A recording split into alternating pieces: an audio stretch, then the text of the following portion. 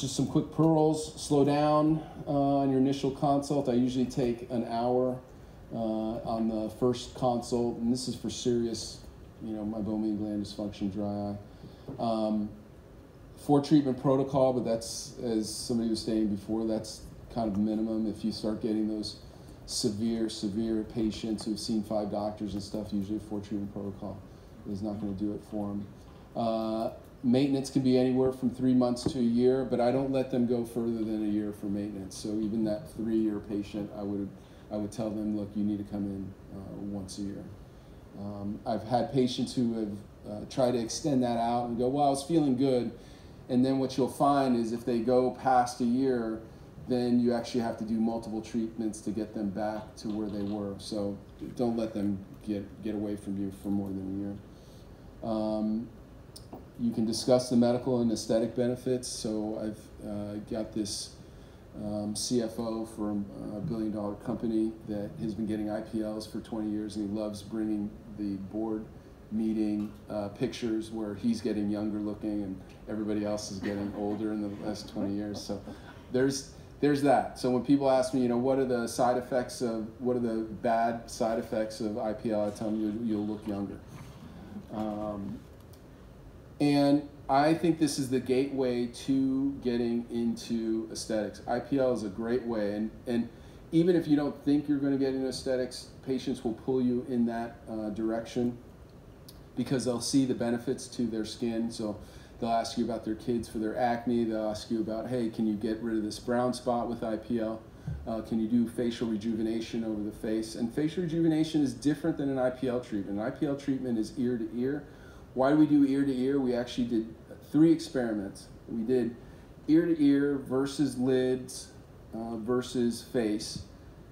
Ear to ear was just as good as full face. When you're getting into full face, then you have to be really careful with energy. If you have questions on how to do a full face with a dry eye treatment, we can talk about it during the demonstration. I think ophthalmology is part of a contact lens practice. A lot of patients quit contact lenses because of dry eye. It's a great way to correct their dry eye and then go ahead and get them back in their contact lenses.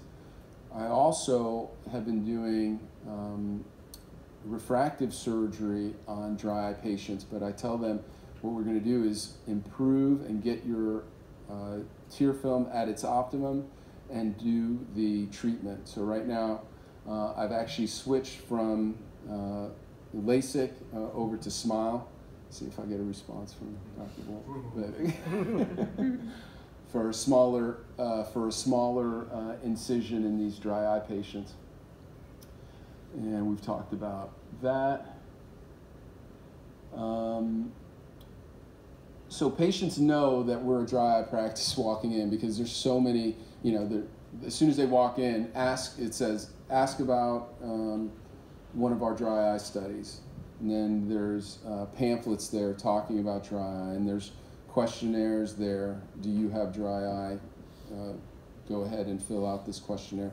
So the techs talk to them about it. So it's very aware in the clinic that, hey, this is a dry eye clinic. We're doing all the rest of this stuff, ophthalmology, aesthetics, and all this other stuff, but they're hit immediately with dry eye. And social media, cultivate referrals, be accessible to your dry eye patients. Again, I actually see the severe dry eye patients, and then the other doctors in the practice see the day-to-day mild patients. So this is an interesting study that showed dry eye patients spend close to $1,700 a year on drops and warm compresses and all these other crazy things. So I know there's a little bit of a barrier to talking to patients about fee for service. And basically my time is up, but don't get into that pattern of, okay, I really don't want to recommend IPL because it's a fee for service, and this patient might not be able to afford it. They are already spending the money on all this crap that does not work. And you know I'm very opinionated on the crap, so I don't have to get into it. But they're already spending. Give them something that actually works, will rejuvenate, will get the meibomian glands working, as he was saying before, getting to the root cause.